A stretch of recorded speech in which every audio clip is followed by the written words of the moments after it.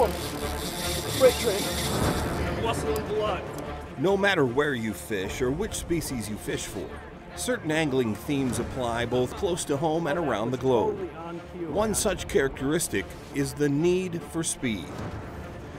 Be it slow, fast, or somewhere in between, presenting lures or baits at the right pace draws the interest and ire of predator fish. And once the target is recognized and acquired, the chase is on, and the end result is inevitable. Fish are cold-blooded creatures whose body temperatures match those of the surrounding water, directly affecting their levels of activity. Sometimes fish prefer slow-moving tactics, particularly when the water is cold. At other times, you need to pick up the pace to initiate the chase, making fish believe a fast-moving target is panicked, vulnerable, and fleeing for its very life. That's particularly true during the warm weather and water of summer, when cold-blooded fish become savage, hot-blooded hunters on the prowl. Water is water, and fish may be fish, no matter if they live in salt water or fresh. But one thing's for sure, similar species often react much the same to key aspects of their local environments, even though they live many miles apart. This week on Bridging Waters, we head to freshwater in the Minnesota Northwoods in search of summer muskie action, using fast-paced bucktail tactics to cover water quickly and trigger savage strikes. Speed trolling over those rocks, man, with the bucktail. Wow. Wow, big fish, big muskie. Then, we shift our efforts to warmer climes for some frantic saltwater excitement, where trolling lures at breakneck speeds whips ferocious wahoo into a feeding frenzy. So hang on tight, because the strike is bound to be furious and the bite to be big, mean, and awesome. Now, let's hook up with our freshwater fishing experts as they target monster muskies. Late summer is certainly one of the prime times to target muskies. It's fun, the water's warm, the fish are generally shallow and they're active. They bite lures that move fast. And we've been watching the weather really closely, and we've got a big system that's coming through it. It looks like the weather's going to drop tomorrow by about 20 degrees. We're going to get into the low 40s tonight, where it's been in the 80s. And we've had, lows in the mid-60s. So this is the first big cold front that's on its way through here shortly. So Jim and I thought, well, I think that's a pretty good time to go chase muskies. On any given lake, one really key is obviously bait fish. Jeremy and I yesterday actually fished a number of our classical deep water big points or main lake structures in this lake. And we saw very, very few fish, and there actually wasn't very much bait fish in those particular areas. Since that point in time, we started doing a lot more trolling, covering a lot more water. We got into a lake section where we're seeing bait fish. We're seeing, as you're trolling around the edges of these structures in here, we're actually seeing some walleyes. So there's fish in this area. The one thing that's really key, and you understand in many bodies of water, the fish are moving. You can actually have vast structures that look really good, but there's no fish there. And the reason being, there's no food. Food is the key in a lot of cases. There's a couple of distinct patterns that you have to be concerned with anytime you go muskie fishing. Number one is the locational pattern the fish can be using seasonally, and number two is the presentation or lure options the fish are willing to bite. Let's first look at locational strategies. The day before this trip, a friend called us and told us there was a hot bite happening on shoreline rocks. That's where we started this mission. After 6 hours of casting and no bites or follows, we opted to explore some different water. From here, we experimented on shallow weed flats and sunken humps. Though we did see some fish, still no bites. We came to the conclusion we're doing something wrong, and it could be presentation. Here comes the second part of the equation. What are the fish willing to bite? In midsummer, burning bucktails is a tried and true tactic. Got her. Nice. Slow-moving topwater is another option. Small gliders and crankbaits have their time and place. When all else fails, high-speed trolling is a great technique to first find fish and secondly, trigger strikes. One thing that actually out in Lake Sinclair, which I'm going to fish a bass tournament later in the week, they do this all the time. They do high-speed trolling, short line trolling, and catch muskies. And it works in other areas as well.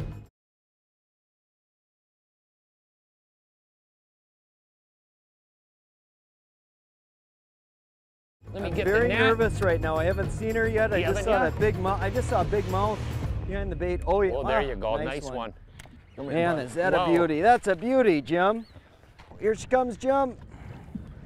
You ready? Whoop, easy, easy, easy. Oh, come. There Another you go. I was going to get her into the net before. I hate that out on the end of the net. Yeah. All right, here we go. We get a quick peek before I get her back. Wow, is that fish beautiful. What a gorgeous, gorgeous muskie. I'm going to get her back quick. Okay. Oh, there you go, beautiful. Interestingly enough, over the last, well, let's say it's 18, 19 hours we've been fishing. We've caught 2 in the last half an hour, which is classic when it comes to muskie fishing.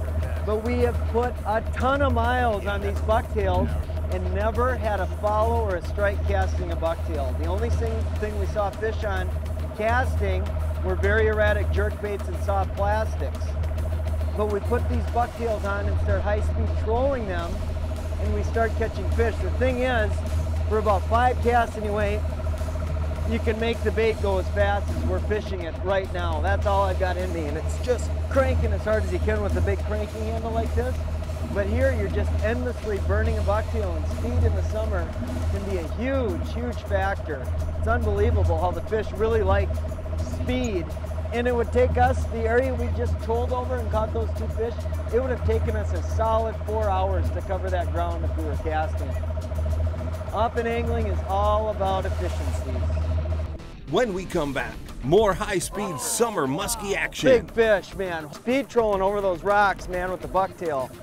Wow. Wow, big fish. Big, big muskie.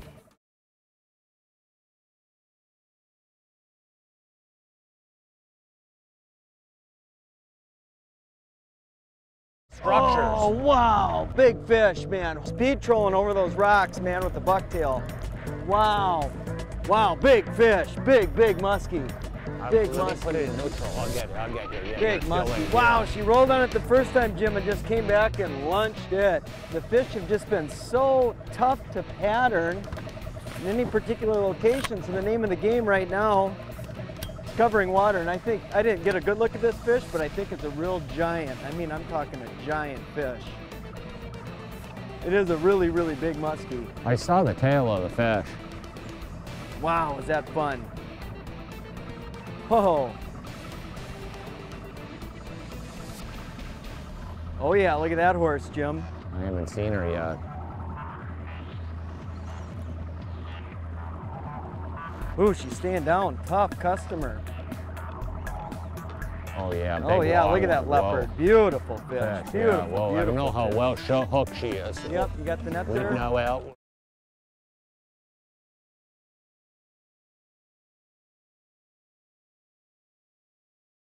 Now, well, we're going to real quick here. That's a big one there. Come here, buddy. Whoa, whoa, whoa, whoa, whoa, whoa, whoa. That's a big one. Wow. Yeah. Pretty leopard there. Try to keep her head down. Yeah, I'm with you. You got to. There we go, Jim. Oh, boy, there's a good one. Huh? Look at that. Wow. Experimentation, and that's what we're doing. Is we're talking about choices and lures and different styles of presentation to be the most efficient. Today it happens to be with muskies, but really for any fish, and I'm going to show you this one here, and that was efficiency, speed trolling. Let me get this guy cleaned up. Wow, get Jim. Lure out of there. What did he bite on? Bit on one of those new bucktails, the new Blue Fox Super Boo. Super Boo. New bait. Every year we get new baits, new favorite lures. This is the Blue Fox Super Boo. Woohoo, this is a big Number fish, 8. Jim. Wow, is this a that's a big fish. boy there. You got her? Yep, I just about got my hands. There we go. Whew. Wait till you get a peek at this animal. Holy cow, you got the net, Jim? Yep. Oh, whoa. There you go.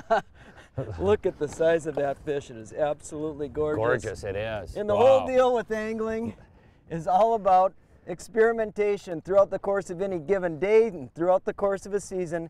Things are constantly changing, and being able to adapt to the current weather conditions and the locations fish are in, will make you successful and hopefully put one of these beauties in the boat. It sure did. Look at that fish. I'm going to get her back. Yep. Woo.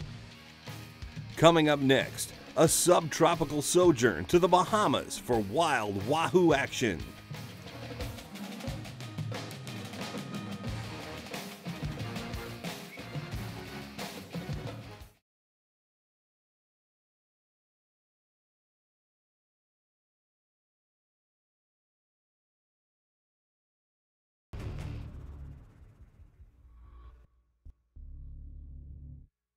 You know, monster muskies aren't the only predatory fish that like running down big baits in warm water.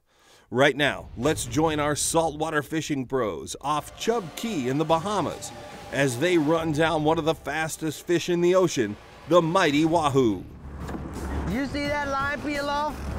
Can you imagine having 80-pound suffix line just peeling off the reel like that? That's a scary deal right there. Hand line in the wahoo. We keep the boat in gear because here's what happens. Using these big giant hooks, heavy lures, all this terminal tackle. But what ends up happening, guys, is that it tears a monster hole in the fish's mouth because of the speed that you're trolling. So even though it's a pain in the butt and it's hard on the angler, keeping the boat in gear is how we keep the hook in them.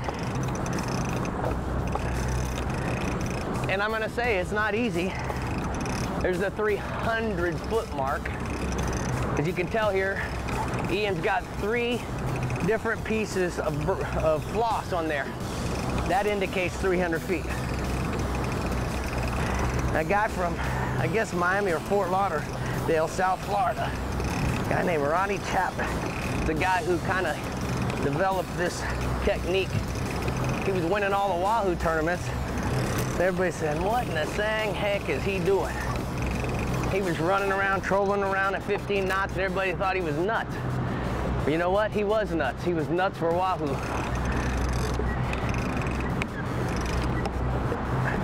Now remember, guys, you don't have to be an expert. This is about covering ground. That's one of the reasons why we like trolling 15 knots, okay? And also remember that wahoo like structure. Whether you're in the Gulf of Mexico fishing the wrecks or the wrecks off of the East Coast, the key is that they really like structure.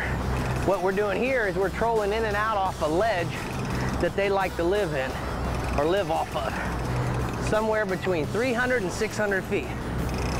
And Ian, as he goes along, we've got the rods set at different distances behind the boat. Man, he's starting to really pull there. Wow, I need to back off a little. You know, Ian, what's amazing is how this stuff, these wahoos, really test your tackle.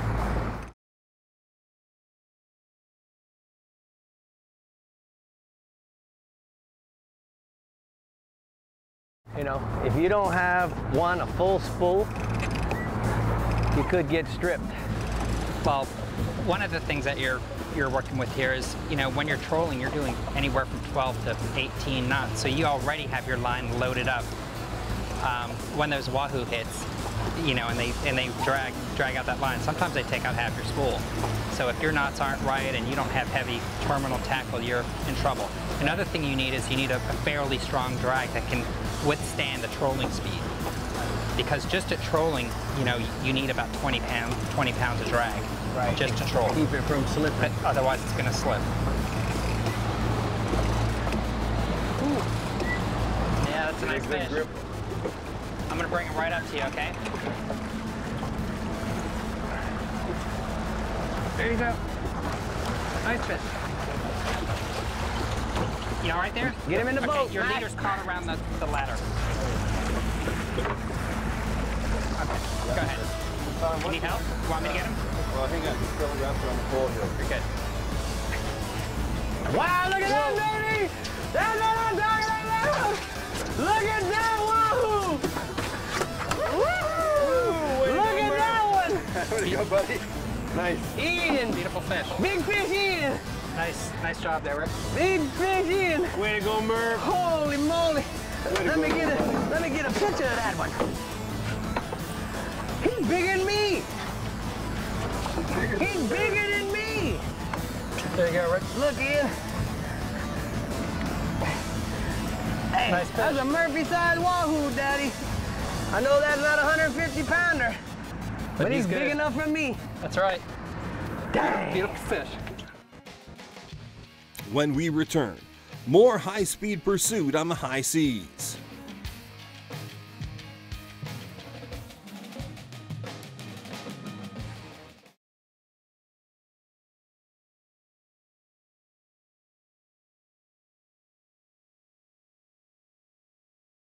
That thing is a big fish. You see him drop? Look at him. Look. Oh, That's a big bass. That is What a big is fish. it? Let's yank in these other lines. He hit it 500 feet. Boy, this one I got no gain on. Well, a little bit. That's all right. I'm getting the boat clear, fish.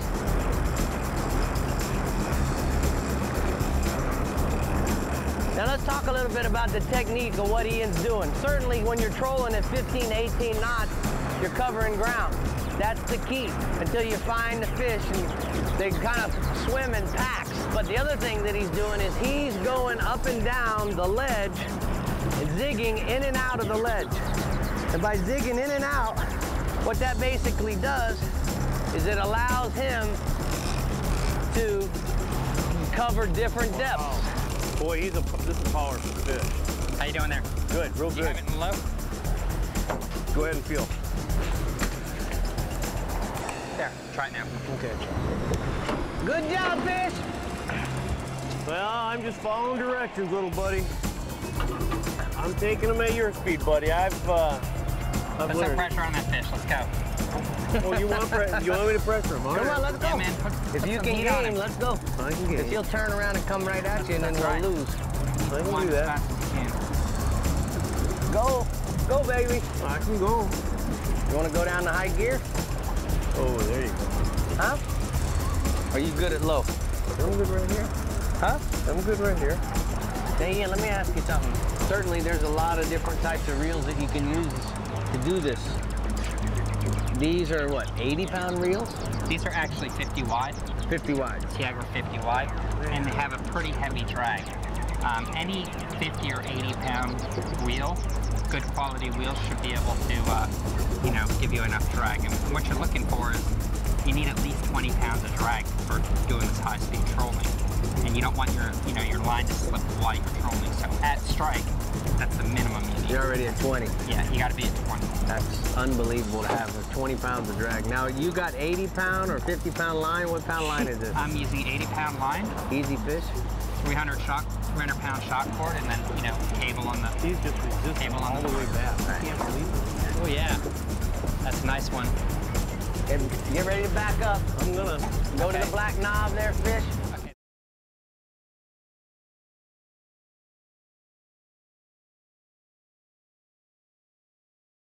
This is slow down, Rick. Pull the rod out. Rick, slow down. Pull the rod out, fish. Pull the rod out, can't. fish. Rick, slow down.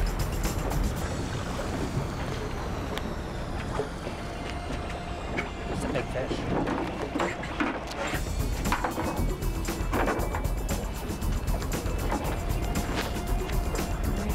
This is a big one, guys. A really big fish.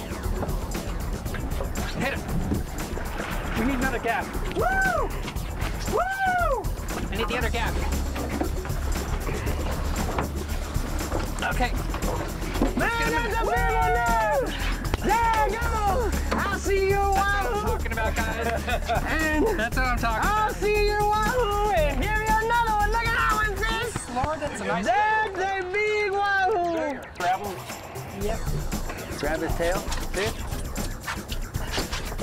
Wow! Now that's a wahoo! That is a beautiful fish.